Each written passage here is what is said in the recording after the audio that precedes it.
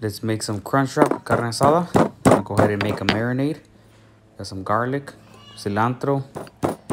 We're also gonna be adding some chilies, this peppercorn. All of these ingredients are gonna be in the description box. So once you mix it all up, you're gonna be adding some lemon juice and some olive oil. Then we're gonna be marinating I'm using flat meat for about 2-3 hours.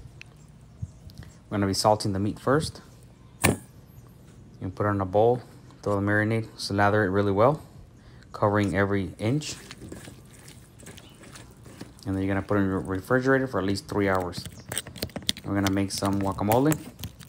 Smash up all your avocados, onion, cilantro, serranos, tomato, salt, some lemon juice.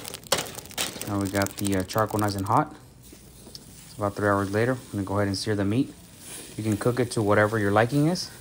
I'm gonna pull mine out like around 125 internal. I'm gonna let it rest for about 5 minutes before I slice it against the grain. It's looking real good. I'm gonna preheat the griddle. Meat came out excellent. Now we're gonna start building the Crunchwrap. Put down some meat.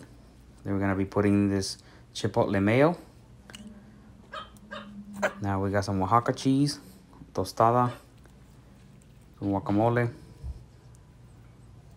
Gonna be adding some cabbage, some more of that chipotle mayo, another tortilla, just so it can, when you fold it all up, it's all in one piece. Now you wanna crisp it up about 2-3 minutes aside. It's come out absolutely fantastic. Give the recipe a go.